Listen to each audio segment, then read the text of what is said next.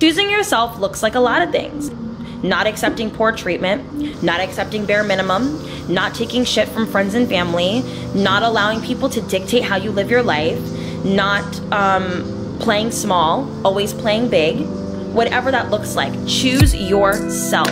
What does your heart want? What does your gut want? What does your intuition say? Go with that. At the end of the day, if there's a choice between you and someone else, and that someone else is playing in your face, you're gonna choose you even if it hurts. You're gonna choose you because choosing you is the most valuable option, the best option.